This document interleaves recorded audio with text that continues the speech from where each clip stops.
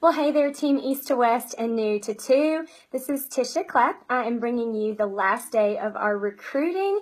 So this is part 5. We are going to be talking about just what if the person that you're prospecting kind of goes missing, right? You don't hear from them and what to do to get them back. But first, just let me say congratulations to all of you so far on the first 2/3 of our month. Yesterday, our auto ships cleared, and so the dust has settled. So I want you all to go into your pulse today and look at where you are. Let me ask you this question. If you've hit your minimum goals, are you going to quit? Are you going to stop and be done for the month? Or are you going to push through and run harder all the way to the end? Let me just encourage you to always be striving through the very end of the month. Don't stop when you hit whatever minimum goal you had. Instead, be looking to increase all the time. Push for title, push for volume, and don't be satisfied with falling back and just growing complacent on the numbers that you've already achieved. I would say to work every single day of this business like it's your first and your last. And when you do that, at the end of the day, you can be proud knowing that all of the things that you've accomplished today were, you just put it all out there, right?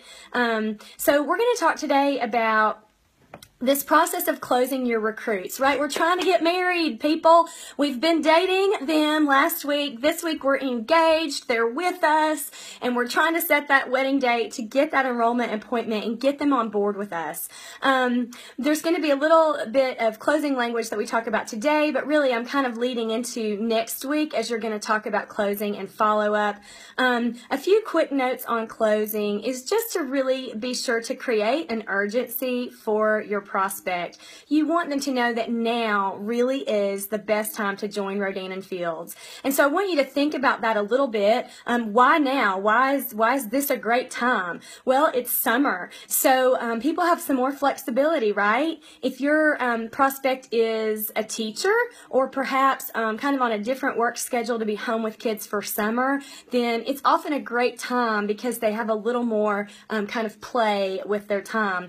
Also, it's just a great time because people are thinking about their skin, right? They're out in the sun. They are, so it's a great time to sell sunscreen, to talk about being makeup free, because we're all, of course, out at the beach or the pool without a face full of makeup on. So they're seeing a lot of their skin.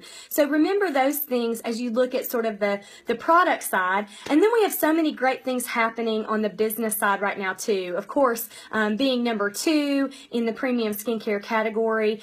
This Thursday, we've got Buck McMurray coming to Knoxville. So any local prospects that you have now is a great time to join, because then they'll get to be here as a consultant for Buck instead of just sitting out in the audience, listening to him. So definitely anybody you can bring to that virtual event tonight and get them closed with that free regimen. I mean, there's just so many great reasons to become a Rodan & Fields consultant right now.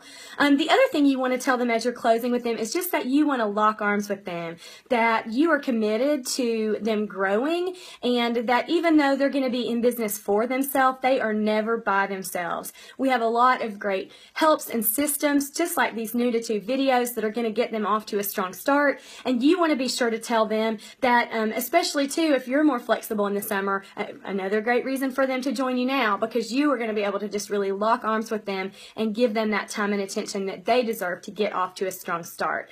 And really, that's what people want to hear. They want to know that there's no risk, that there's no fear of failure, and that they have all the support that they need to start this business strong.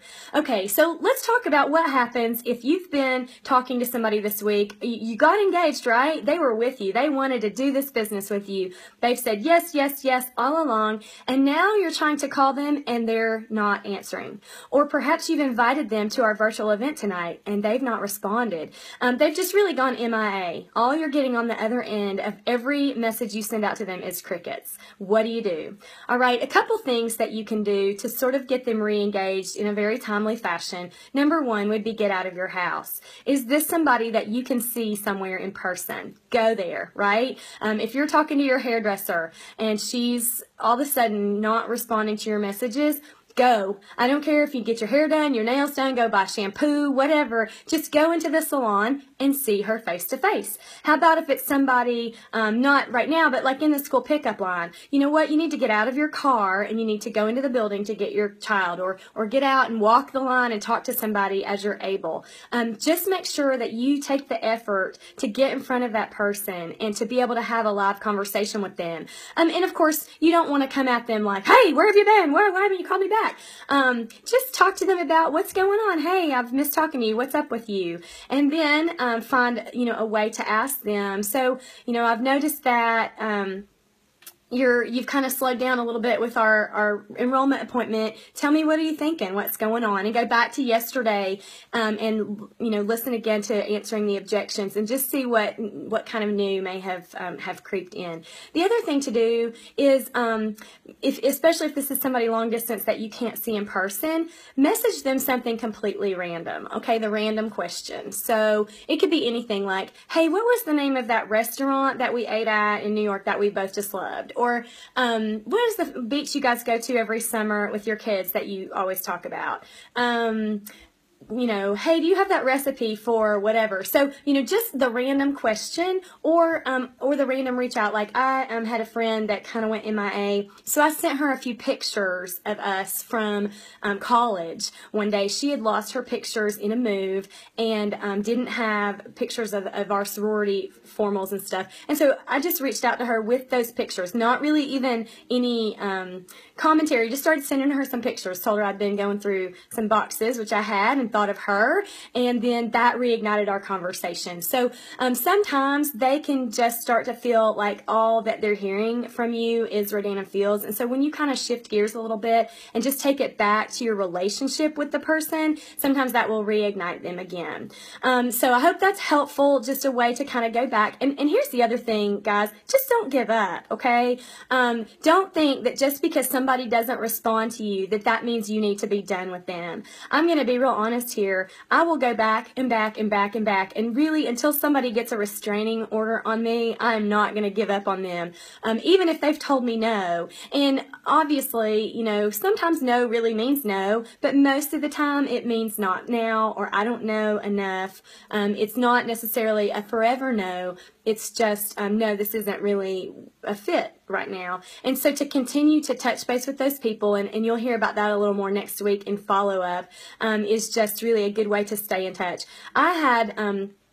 Just this month, I had a girl that I had messaged consistently on Facebook for 2.5 years since I started my business. She was one of the first people I reached out to who had never, ever, ever responded to me in any of those messages.